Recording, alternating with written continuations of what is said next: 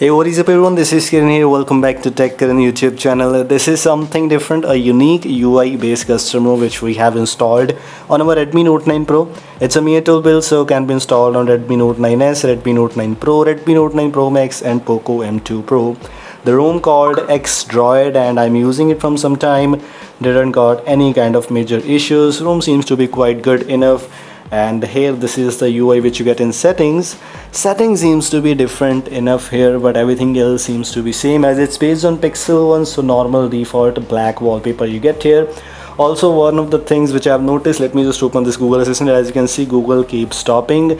I haven't updated the Google app yet, so I'm not sure if it is from Google there or without updating that app, but yes, this is the app which I got.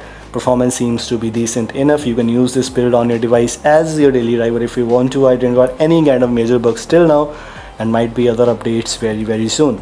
Talking about the default launcher, as you can see, it comes with this Pixel launcher, and here this is the app opening and app closing animations.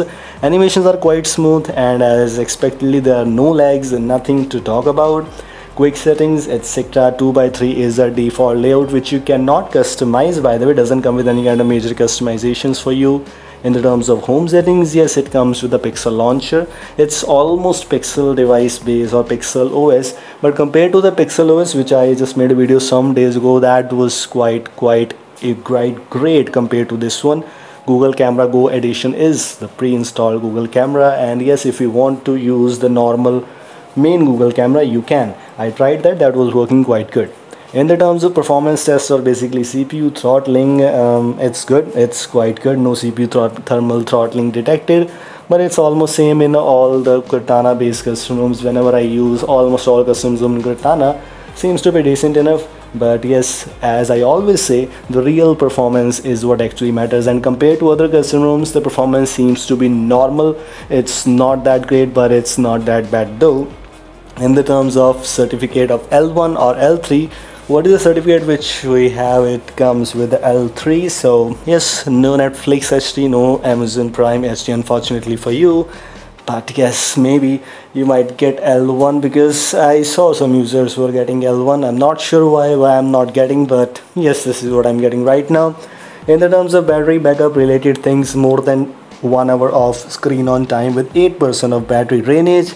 With approximately 6% battery drainage per hour, it's not bad. Of course, it's 60 Hz compared to 120 Hz. It's awesome, but yes, it's good enough. Idle drain was not too much. So yes, in the terms of battery backup, seems to be good enough. It was expected, by the way, because it's Pixel experience. It's based on Pixel experience, so these ROMs always comes with good kind of battery backup. These are some customizations options you get here. XZRYPR. I'm not sure what it is, but yes, it comes with some bit of customizations for you. For example, in status bar, you can customize the clock related settings. It's up to you if you want to customize, like show seconds, AM PM style, etc. Like this, if you go back and want to check out traffic indicator, it's already included. Some users want network speed meter in the status bar. The option is available for you, don't worry about that. Battery related settings were also available. In the terms of gestures, you can customize. Swipe to screenshot is available, which is a very useful feature, by the way. So yes, it's available. It's actually quite good. In the terms of other options, we have all those options. In the terms of editing, as you can see, editing options were there.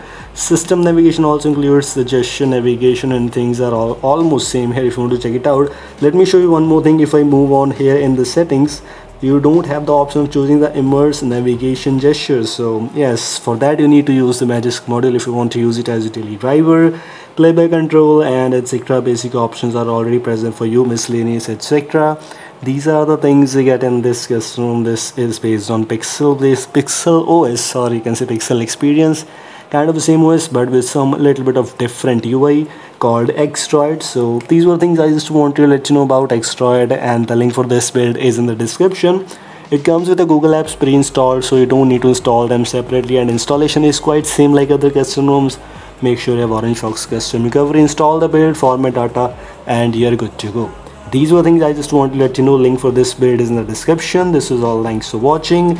Don't forget to like and share this video. If you're new here, don't forget to subscribe me. Goodbye.